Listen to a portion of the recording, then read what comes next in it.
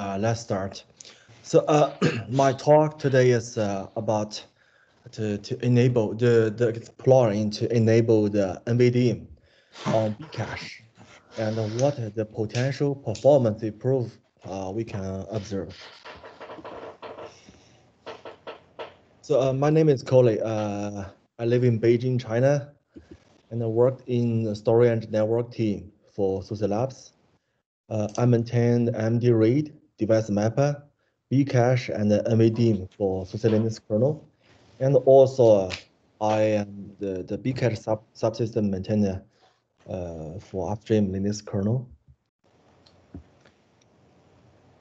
Okay, so what is bcache?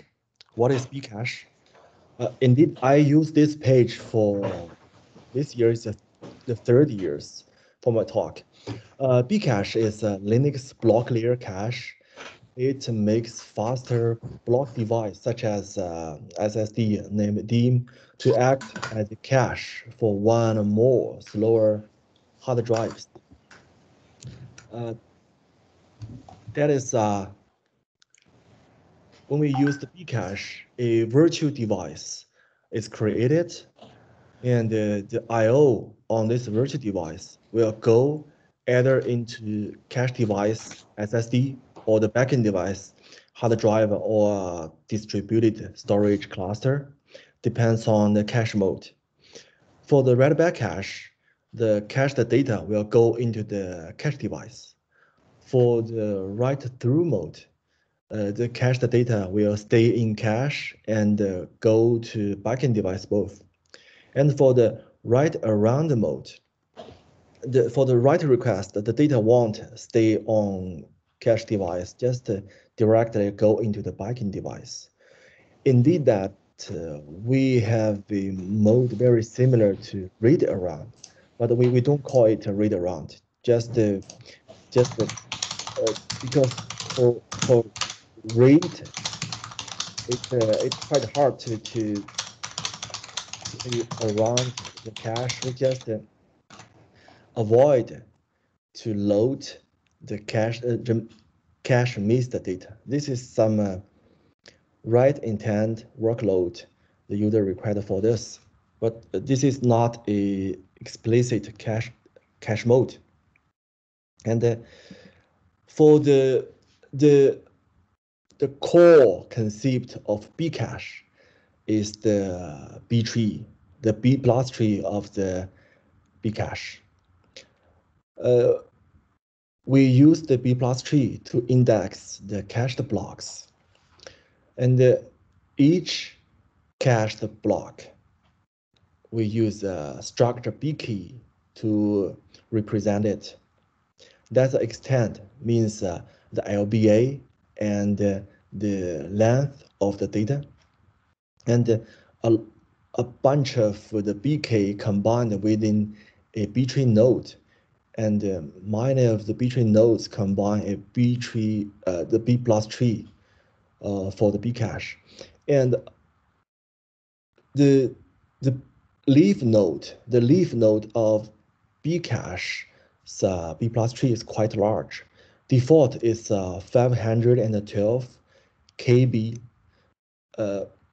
So do the linear search in the btree node is very slow. So bcache use another binary tree to accelerate the search. And if the search hit in the binary tree, that means the searching key must contain in some range from the hit key. That's the range is just a cache line, and within this cache line, just do the linear search. And this method is quite fast, and I guess maybe this is the one of the major reasons why the bcache performance is around 10% faster than other open source cache solutions. Okay, and for each btree leaf node, the key is append. This is different from the device mapper. The device mapper theme pool also use a btree, but their key is replaced in places. But for bcache, no. Bcache just append the new added key on the tail of the leaf node. And every time when the bcache need to read in the btree node, they just try to iterate all the keys and filter out the outdated keys and only keep the up-to-date keys in memory. So that's different. The reason is if the in-place replacement is avoided, the write amplification can also be avoided. So it's quite friendly to the SSD. Yeah. So a full leaf node may contain more than 21,000 bk records at most. And for each leaf, if all the data are small random write for 4 KB, then each leaf may index around 80, more than 84 megabyte data. So that's a lot. And there's something special that is in the btree is the internal btree node, not a leaf node. The internal btree node is replaced in place, and the leaf node, write to the leaf node will go into the journal firstly, but for the internal nodes, no, they just replace in place and directly overwrite the btree node on the SSD.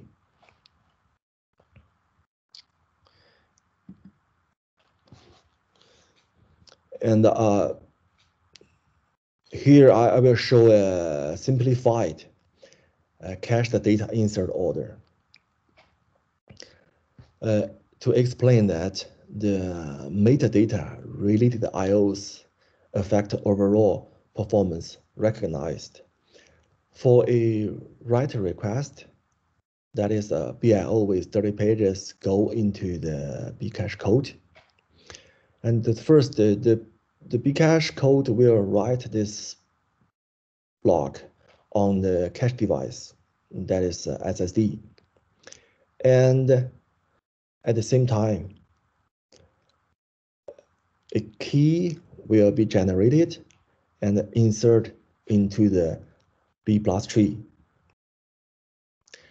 Only after the key is stored, then this BIO request can be completed. Otherwise, even with the synchronization request and the following read request may be missed because the key is not inserted. So the BIO must be completed after the key is inserted. The inserted means one of the two conditions can be treated as inserted. The one is the btree goes into the journal space on the cache. Another one is the B key goes into the B plus tree and stored on the SSD cache. Now, one of the two conditions happen. We think the B key is inserted. The cache data. So the metadata after the cache data goes into SSD, the metadata will hit SSD twice. The first time, the B key will go into the journal. So even the B key is inserted into memory, but not flushed to the SSD. If there is a power failure, we will lose this data. So the first, the BK go into the journal, and then there is the reference count increase for this journal entry, unless the btree node flushed to the SSD, the reference count decreased, and we can ignore the journal entry. So you can see that to insert a data, to cache a data on SSD, we need to hit 3 times on SSD, and 2 of them are about metadata. So for the random and the small writes, the metadata performance matters overall performance.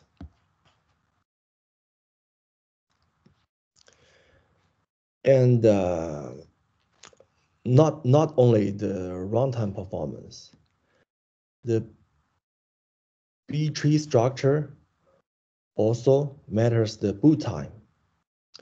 So in my very extreme benchmark testing, after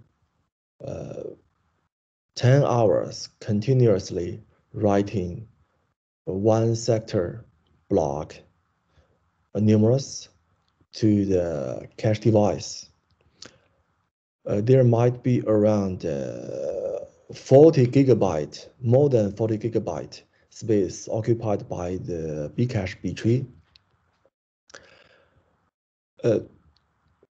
When the system reboot, the bcache need to check every node of the btree to make sure there is no btree node corruption. And then they also need to iterate all the buckets and btree to count the dirty sectors. So before Linux version 5.9, in my testing, it will take 15 minutes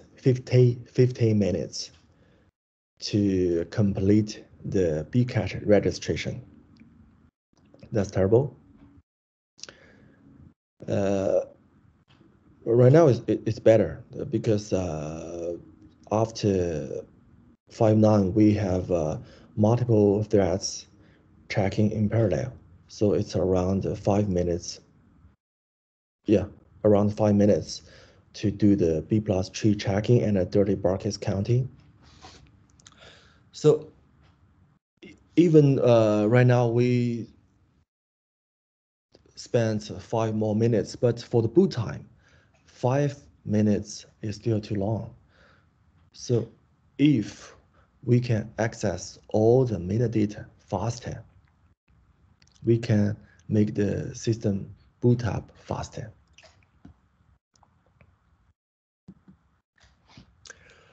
Okay, now we have the NVDIMM, the non-volatile dual inline memory model comes. This new, it's new. Although we have NVDIMM for very long time, but the product like Intel Optane DCPM with a reasonable price and reasonable performance, and popular on the market. That's a very new media. And this media shows up, makes me recall 10 years ago that when the SSD start to be popular on market, we chance to use the SSD to cache hot data for hard drive. So right now, maybe it's also a good time to use the NVDIMM to cache data for bcache. So on my testing server, that's a Lenovo ThinkSystem SR650. It happens to have 256 gigabyte Apache Pass DIMM That's the first generation of the Intel NVDIMM. From the Intel white paper, it is said that the Optane NVDIMM persistent memory is 10 times faster than their Optane SSD. But in general, in my testing for the NVMe interface SSD on my hands, I see that the performance gap is 100 times, not 10 times. Maybe just because the Optane SSD is really faster. So I think how to cache the hot data on NVDIMM for bcache. The simplest method is to store the metadata on NVDIMM. I'm sorry, Colin. Yeah. Can I interrupt you, or do you take question only at the end? Can I interrupt you now? Yeah. So you said that in your testing you found that the performance of Optane is even better than what advertised on the marketing specs. You found a better performance than what Intel says, or a worse performance? Oh, yeah. Okay. I mean that Intel announced their Optane persistent memory is 10 times faster than their Optane SSD. But Yeah. for my testing, in general, the NVMe SSD on my hands, the NVDIMM is 100 times faster. So way more than what they say. The reason is the Intel's Optane SSD in general is 10 times faster than other NVMe SSD. Okay, right. I see. Because you're comparing with something that is already fast, but you're Yeah, comparing with general yeah. SSD. Okay, thank So you. Thank you very much. I just identify uh, the information difference between the Intel's white paper and the performance number I have. Yeah. So in general, the NVMe SSD is around 300 times faster than SATA hard drive, and the NVDIMM is 100 times faster than the NVMe SSD. So if we combine the NVDIMM with bcache, what will happen? At this moment, the NVDIMM space, it is big, but still small. I mean that for each DIMM, it's 256 gigabyte or 512 gigabyte. That's big comparing to DRAM, that's big, but comparing to current SSD, it's not big enough. So it's quite natural that we think to store the metadata on NVDIMM. And indeed, for small random read-write, the performance for metadata is very important. So maybe we can find some potential improvement for the bcache. Okay. So if we want to test the feasibility, we need to modify the bcache device layout. Currently, the bcache's layout is very simple. At the very beginning, that's a super block of bcache. And this super block is static. It means once the super block is created, it is very rare to update the super block at this location. And follow the super block, the yellow area is the dark yellow area is for journal storage. Normally, it is around 500 megabyte. That's a static area, and we are sure that all journal entries will be stored here in the round robin behavior.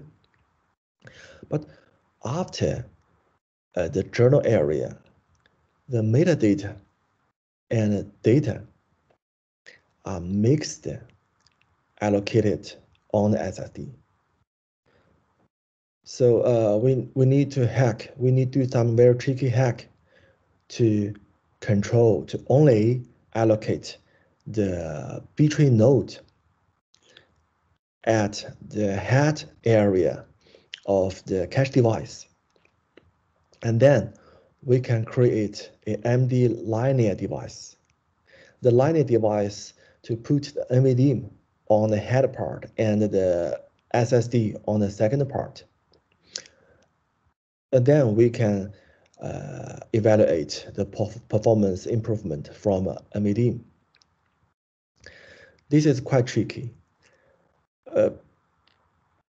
because the bcache design does not distinguish the layout of different type of data. They just make sure that the btree node will always be reserved for enough space, but they don't control where the space is. So I just I hacked the code. I hacked the code on the allocation on the allocation because the bcache at the very beginning, there's no free space to allocate from bcache. If someone want to request a bucket to allocate, they will trigger something like the garbage collection to select a bucket to be invalidated and insert to one of a list for different type of data. So my hacking is just to when invalidate the buckets, I control the rate. The most of the rate will be invalidated for btree node if I know the LBA that belongs to the NVDIMM area, and I try to allocate, I try to invalidate the buckets from the SSD area for a normal data allocation. But that's kind of dynamic rate. That means when the bcache run and run and run, the current hacking cannot control all the btree bucket in the NVDIMM area and all the normal data buckets in the SSD area. They will start to mix together. Sorry, Colin? Yeah. On the chat, we have a question by Oliver. Do you still need a full journal if your btree is on an NVDIMM? Okay. This is something off the topic, but I will explain that. For this talk, this is a POC that we can gain some performance advantage from the NVDIMM. But the real development is not this way. That's quite complicated. And we find the NVDIMM, even the NVDIMM is byte addressable. Some of its performance behavior is very similar to SSD. That is, if we update every byte, the performance will be terrible. So we still need some kind of method to update the data in batch, and in the meantime, we need to make the consistency of the overall data hierarchy. That means even we use NVDIMM by the DAX interface, we still need something very similar to the journaling. Maybe simpler, but we still need that. Yeah, that's the answer to the question from Genevieve. That's the answer, yeah. And right now, let me continue the topic. So when the bcache runs longer and longer, uh, the control to distribute the metadata and the regular data will be weaker and weaker for my hacker. So from this chart, we can see that the green part is a valid range. Valid range is my hacking can still control the data distribution uh, from the NVDIMM or SSD. And the second part, the that covered by a red line, that is invalid range. That range means the performance number cannot be used because they mixed together. And from the valid range, we see that if we put most of the bcache metadata on NVDIMM, the IOPS increase around 1700 in average. And indeed, I see at the very beginning that it's around 1600 at the best. 1700 is good, but not that good. My optimized expectation should be around 50, around 50, 50% increase for small random write. But right now I can see the number is between 60 to 17, and in average it's 17%. And the IO latency decreased for around 3100. But I mean that to testing the latency, I use different IO depths from the testing for the IOPS. For the IOPS, to test the IOPS, I used quite high IO depths, that's 128. But for the testing the IO latency, I use 16. The IO depth is 16. Yeah. So from the above data, the various tricky hacking to put the metadata on NVDIMM, we see that we do have a recognized performance improvement. But I want to mention that to combine a linear MD device, the NVDIMM is still in block layer interface. That is slow because finally the data transfer is memory copy between the DRAM and the NVDIMM, but the code need to go through all the generic block layer, so that's slow, and the DAX is much better, much better.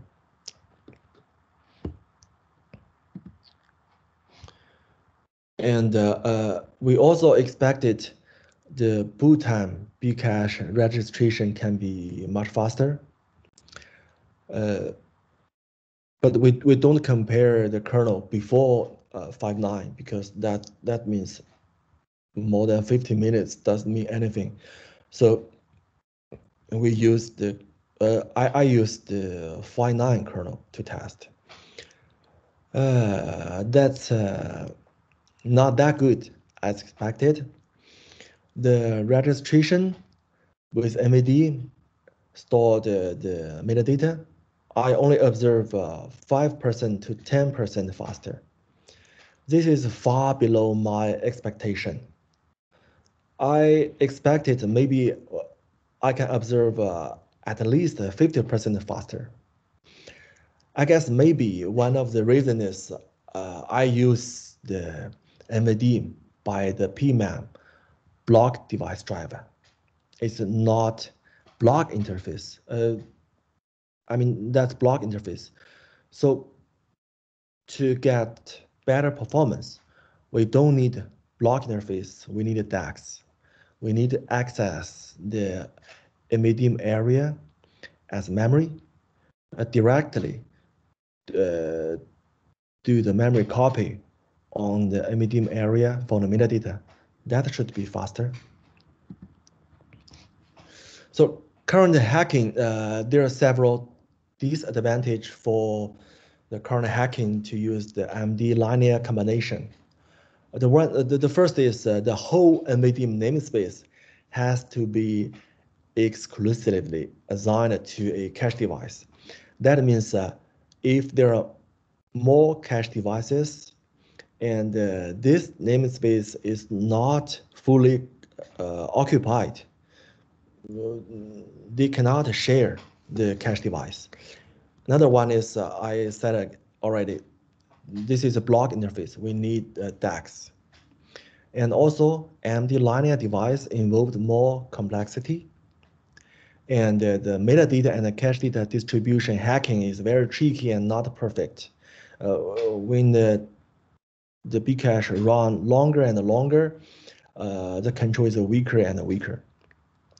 But anyway, this is a good, very good POC for future direction. We can see that even the bcache is fast enough using the not that large NVD to store the metadata for bcache. We can also gain recognized performance improvement even with the slow block layer driver. So the next step, if we want to use NVDIMM, indeed we start to work on it. We will use a DAX interface and manage the NVDIMM like a pages pool. So this can make the NVDIMM namespace be shared among different cache devices or different users. It should be more flexible. And if the pool is not fully occupied by one bcache device, the NVDIMM pages can also be allocated for other kernel subsystem or users. So that's what we are doing right now. There are still many unknown challenges because so far the people are told to be over optimized for the performance of NVDIMM. But when we work on it, we find sometimes it's not. So let's see what can be achieved next year here. I mean, next year, the labs conference. So my talk is finished. So any question? Thank you.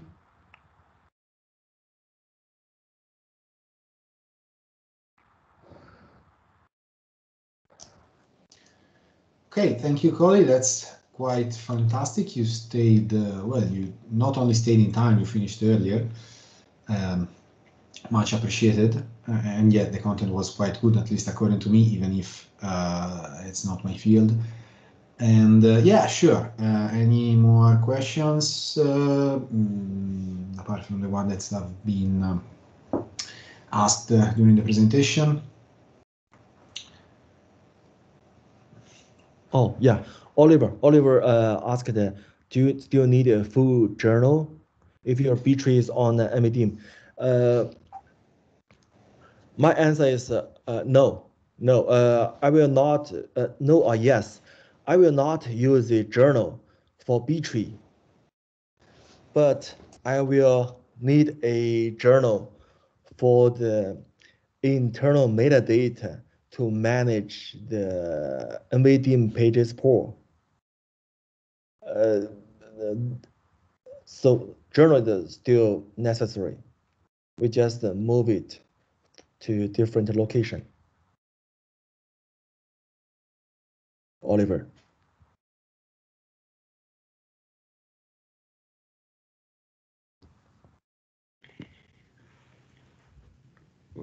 one question regarding the hardware. Browsing the internet for NVDIMM, I found that there are two similar products, but I'm not sure if they are the same thing. One is Intel Optane non-volatile memory, and then it seems to me there is also another class of NVDIMM, which is NVDIMM. So I'm not sure, which is probably just a RAM on battery or something like that. Like this NV, the second one is Intel Optane, and the other one is they need a battery. I was browsing servers. So which one do you use, and how are they different? I'm very confused. Okay. I feel that from the Intel's white pages, they call the in general NVDIMM means the DRAM plus a battery. And what I use is Intel's Optane persistent memory.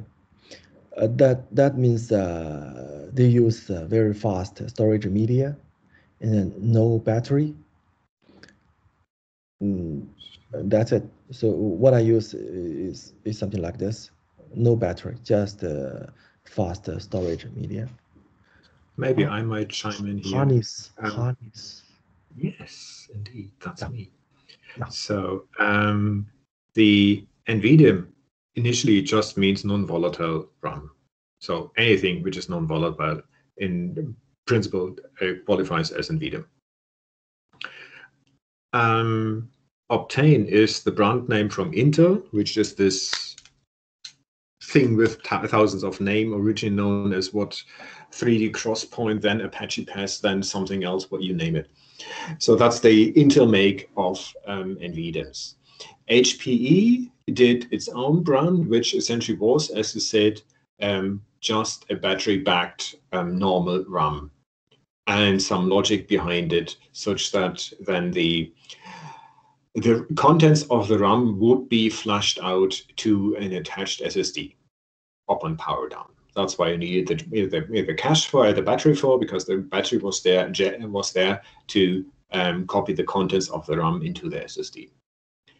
While this was a nice and hackish solution and could be done with a relatively low effort, it doesn't really live up to the original idea of NVDIMM, namely that the thing does scale. If you have to add normal RAM, I mean, that doesn't really scale better than normal RAM because, well, it is normal RAM. The advantage of NVDIMM of the Intel Optane is that you can get them in larger capacity than normal DIMMs.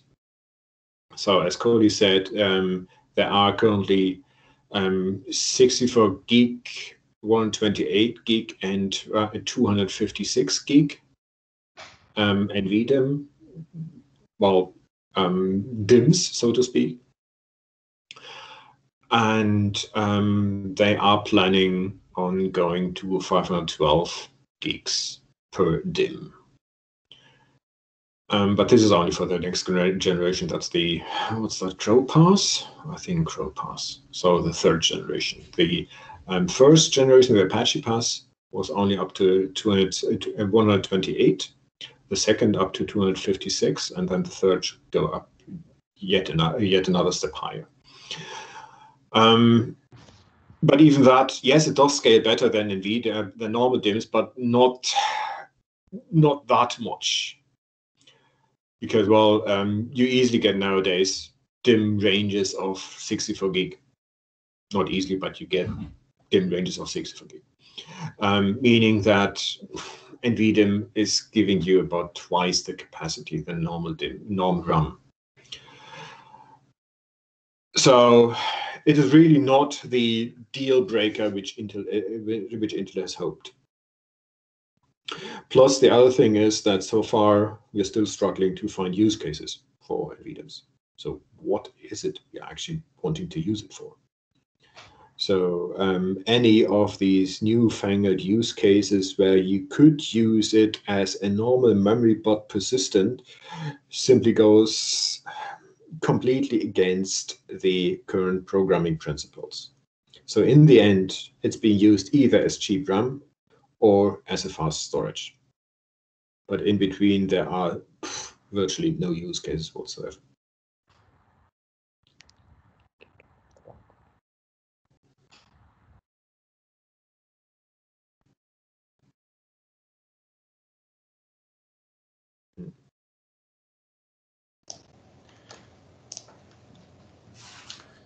Yeah, we still have a few more minutes in case there are questions, of course.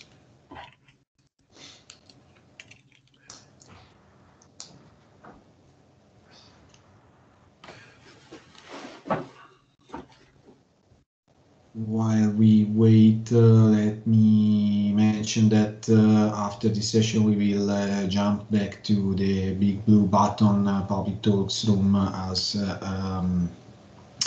as before this talk.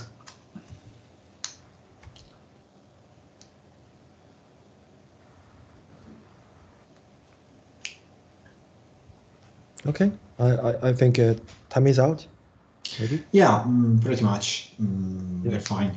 Especially if there aren't any more questions, then thanks again, Colly, and yeah, we're done. Giovanni, as you wish, you can stop, I guess. Yeah. Thank you for your questions. Thank you for coming. Yeah, thank you. Bye. Bye.